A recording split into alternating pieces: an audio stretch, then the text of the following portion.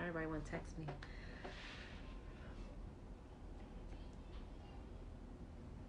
Oops. Okay.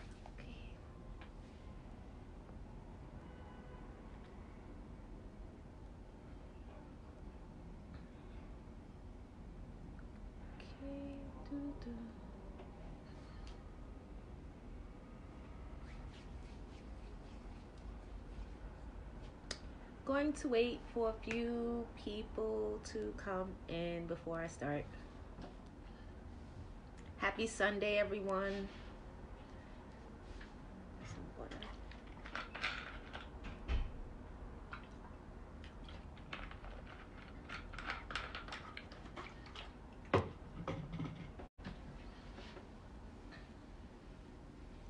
Hi, Jonathan. Hi, Trevor. Who else is in here?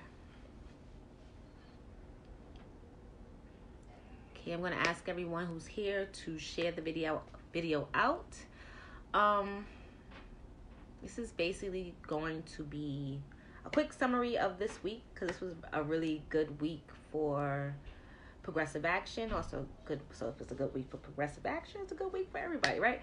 I'm gonna start with giving a shout out to Tramel for his speech on Wednesday at the MTA board meeting.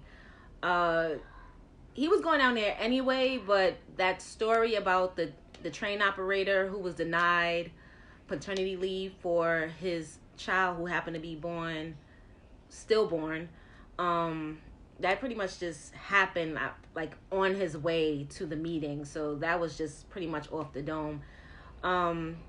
And also a shout out for speaking out for women's rights and the things that we don't have down here. I just want to pretty much share a few fun facts, being that, yes, happy Women's History Month. It's officially March, so it's our month. We should be celebrated, of course. This to share with you, in, what is this here? 1973, Marion McAllister, was the first woman hired as a train operator. She took the test along with 1,083 men, and she scored in the top 20 percentile. She was actually number 19 out of 259 people who actually passed that test. So that was amazing. That happened in 1975. Once again, I'm gonna say it's a shame that the first woman came down in 1975, and here we are with only 2 weeks paternity leave, which we only got in 2014.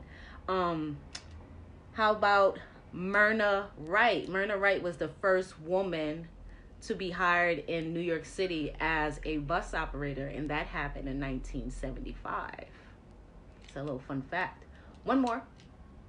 Deirdre Hickey, who took the test as what she called a goof, I guess for kicks, to see if she was going to actually pass or if they would actually accept her.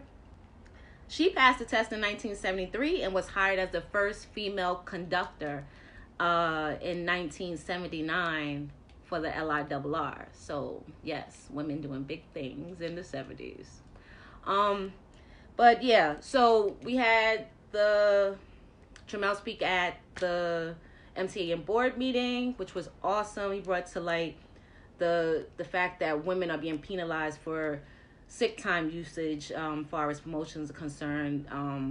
That has personally happened to me. I passed the train dispatcher test, but I guess with timing, it was right after I had my daughter, who is now 5, and I exhausted all of my sick time, and I was told that because of that I would be skipped over and not offered a promotion. I appealed it, and they still denied me. I was told I could fight, but at that time, I was just disgusted with the TA and their policies, because that makes no sense. That's something that a man would not have to ever go through here, exhausting his sick time because he stayed out with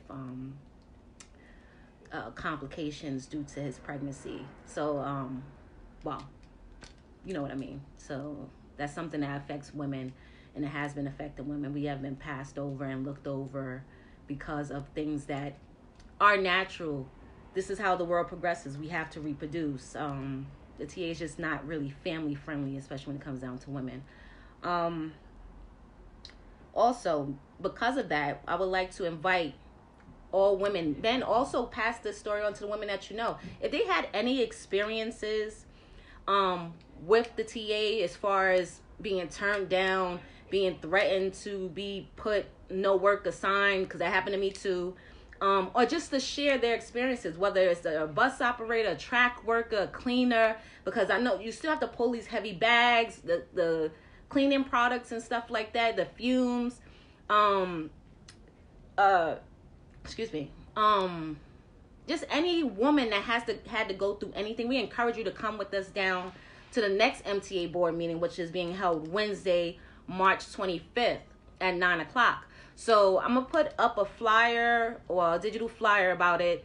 If you want to speak, please reach out to me, Jocelyn or Tramel, and let us know that you want to come down and speak. We really need these stories to get out there. We want the public and also the TA, the managers, to know what's happening down here, because it seems to be a disconnect. When I remember me personally speaking to management, they seem like they don't know what's happening with the rank and file. They just go based on what the managers are telling them. So we need to bring awareness to these issues. Like I said, it's no way women have been on this job since 1975, and we're still struggling with facilities. We're still struggling with maternity leave. We're just now getting these milk expiration rooms. It's just, excuse me, milk expressing rooms. I guess that's what you call it. Well, when you go to pump, it makes no sense that we're still going through that now in 2020. It seemed like everywhere else they're advancing. People have more maternity leave, paternity leave. Even for the fellas, don't you guys want to, when you have a newborn, don't you want to stay home with your child longer than 2 weeks? There's places, I've heard a woman complaining because her job gave her 4 months. 4 months, and we just got 2 weeks in 2014. My daughter was one of the first. Matter of fact, I was one of the first pregnant people to actually take advantage of the 2 weeks maternity leave in 2014, because she just happened to be born September of 2014. But just for recovery, we're not even covering the time it takes to recover from the childbirth itself. Like, you're supposed to have 6 weeks at the very least, but they want to hurry you back. And not only that, you only can use your maternity leave once you give birth. So basically they're telling you, we want you to climb up on these trains. We want you to climb up on these buses. We want you to climb up and down on these tracks, pull this garbage up into the day you pop. So not only are you risking the life of your child, your unborn, you're risking your own life. So we need to bring awareness to this. So I encourage all women who have experienced that down here to come out. Once again, March 25th, come out with progressive action and speak on your story. Just tell your story.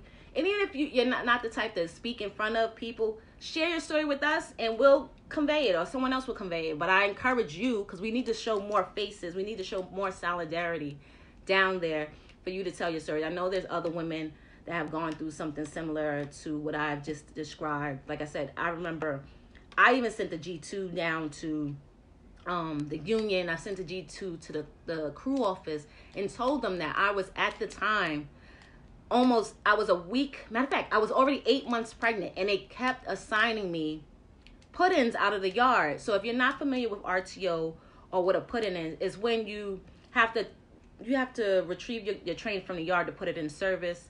You're doing your inspection, and with their inspection, you're literally climbing up and down onto the equipment, and it's a strain on your body. You could possibly slip. Don't let it be raining or snowing.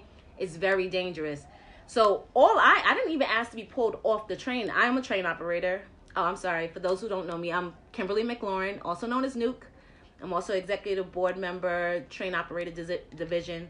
I asked just to eliminate jobs without a put-in. Give me a job that start out of the station, which there are plenty of. But I was told if I didn't go on that job that had a pudding out the yard, that would be placed on the no work assigned list, which means essentially I will be laid off. So I was threatened with being laid off because I didn't want to climb up and down on a train 8 months pregnant. And if some of you remember me pregnant, I was not the smallest. My stomach was, I literally had a torpedo of a stomach.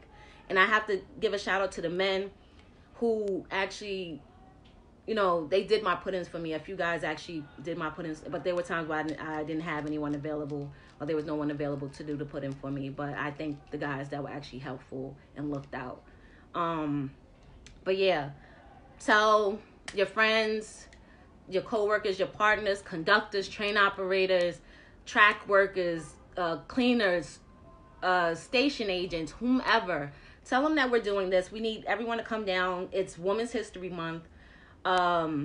We have a few other things coming up as well. Oh, I wanted to give a shout out to my team, especially Jocelyn and Denise. We just did the senior Black History Month celebration at Stuyvesant Garden. It was really nice. The seniors had a great time. We had a great time. They actually danced circles around a lot of us, mostly me. But it was fun. So we will be back there next year. I don't know if we're going to do the Black History Month celebration or go back to our Valentine's Day dance. But I'm hoping that, and I think we might be doing something with them in the summer. Also, we need more participation. I know you guys watch Tramel's lives on Progressive Action TV, like where you're watching me now. When he asked for a donation, this is not something that's going in his pocket. I've seen someone say something negative to the point where he's begging for the donations to go in his personal pocket. That show that he does with the background and how it reached Twitter, YouTube, Facebook, they're charging us by the minute. So the information that you guys receive that you're not receiving from your union reps, it cost us. So we're just asking that you guys contribute to getting yourself information. Just like you pay for the subscription to your favorite magazine, you pay for the subscription for your favorite digital newspaper, you pay for your subscription of Netflix or whatever. Contribute to this. It doesn't have to be a large amount of money. It's like upward of 12,000 people in this group. Everyone contribute $5, $10. It will be something that will help you, something that helps us, something that helps the union. It not only goes to the show, but when we do our rallies, when we far as our publications, once again giving out more information, we don't get paid outside of this. We use our own funds. So if you think that we should be the only ones contributing to our future as a union, then I don't know what to tell you. But it's you everyone has to do their part. Because if you're not out there marching, at least support the people that are out there marching and putting their asses, excuse my language, but I'm going to say putting our asses on the line, because we have faced some shit out there fighting for our brothers and sisters and ourselves. So at least you can do is contribute $5 to the Cash App. Like, do something. Also at contribution, we also accept, in addition, is sharing out these videos and keep the information coming. Talk about us with your coworkers, your partners, anyone who doesn't know about us. This is just a great source of information. One thing I love to contribute our group to is the fact that everything we tell you can be backed up with facts. And I always encourage everyone to think for themselves and to fact check what we say. And I say that for every video that is posted in our group, any other group. When you have someone talking to you, fact check. Because a lot of times people are putting out information, misinformation. A lot of times there's also gossip. We don't like to deal with gossip. We want to deal with real-time information, things you can back up. We always produce receipts. You want receipts? Ask for receipts. You will get receipts. So let's see if other people are capable of doing the same. What else? Okay, so I covered last week. Oh, shout out to Local 100. We actually attended the Black History Month celebration. It was actually really nice. I think everyone should start coming out to more of these events. Especially as a black person, you come out to your event because you come out to your event, they show that you show participation. Next year will be better because they know that they have to accommodate a certain amount of people. There was actually a nice crowd there, but out of a membership of 50K, and predominantly people of color between 76% and 78%, we should be packing the house out. Just like any other ethnic group, because they also have, I think, the Emerald Society for, is it Emerald Society? I think it's the Emerald Society for the Irish. They have the Italian thing, and they have the one for Asians. We should be packing these things out, all of us. And they listen, even if you're not black, even if you're not Asian, we should all go to each other's groups. Let's bridge those gaps. But yeah, anything else? So I covered that. So the meeting on Wednesday. Anybody got any questions? What, before I sign off? I'm keeping this pretty short. Any questions? Hi Kira, you say you're new. Welcome. I'm Kimberly. They call me Nuke mostly, so you'll see me on a post. Feel free to ask questions. Oh, if anyone wasn't aware, we have a section in Progressive Action that's full of all of the documents. You have the contract up there. You have the bylaws. You have the union contract. My bad. Anything that you need a hard copy of, we have the PDF version of it. So please take a gander. Yeah, it's definitely time for me to go. My phone is going off. You can still place your question underneath this live. Once again, March 25th, Wednesday, 9 o'clock, 2 Broadway. We encourage women to come down there and tell your stories about how it is being a woman working for the MTA. I know we have people here from Metro North and LIRR. We encourage you guys to come down as well.